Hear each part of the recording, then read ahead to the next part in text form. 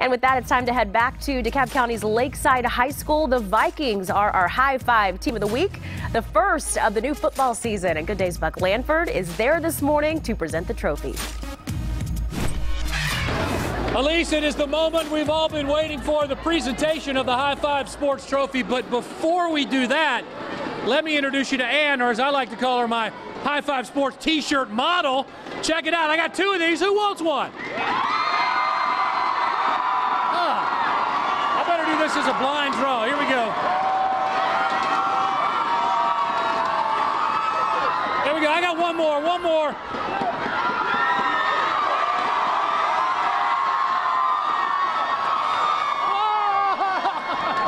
Faked everybody out without. All right, it's the moment we've all been waiting for. Not an athletic director, but an athletic liaison, right? Trish, she's kind of like the mascot here for the Vikings, too. She's got the High Five Sports hand trophy. Let's hear it, band. Crank up that fight song. It's like a Friday night out here. There they are, the High Five Sports Team of the Week, the Lakeside Vikings. Congratulations, fellas. Coach Edwards, first-year head coach of this Lakeside team. I know you know the history, and I know you know the tradition of winning here at Lakeside. How do you get this team back there? Seems you're off to a good start. It's like I talked about on the news on Tuesday. It's just all about the process.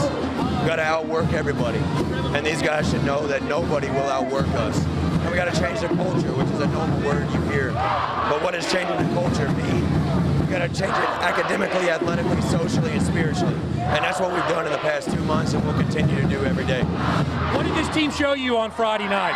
The come from behind win, the not giving up, and to get to 1-0. What did this team show you? Exactly what we've tried to teach them all summer. Because the game is about mental toughness, but not only the game, life is about mental toughness. And you're never out of the fight. And there's a story I told them, you know, I heard it on the news about a player saying, hey, what if somebody 10 years from now told you that if you were down 14-0 or 21-0, what if they told you that you actually come back and win that game? I bet you would play a little harder. So that's what I told them in the locker room, and they came out and did what I expect them to do. No doubt about it. Tricia, let's bring that trophy in here and present it to the High Five Sports Team of the Week, the Lakeside Vikings. Congratulations, guys. Yeah, here with the quarterback now, Blake Meachie. And I was looking at some of your highlights over the weekend. You seem like a pretty tough kid. You're not going to take anything on the football field, are you? No, sir. No, sir.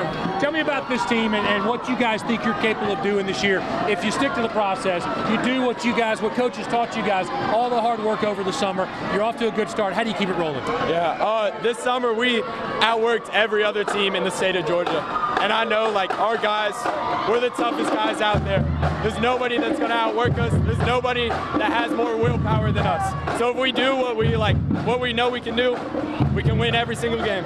I know you grew up in this area, and I know you know the history because I know your dad taught you about the history of Lakeside in the glory days. Are you guys heading back in that direction, or how do you get it back in that direction? Yeah, hey, it's got to start with the community and, like, with us as players on the team. It's an attitude thing, and we're out here and we're changing our attitudes. We're changing. Well, congratulations, you guys deserve it. Let's send it back to the Good Day Atlanta studios with a high five salute.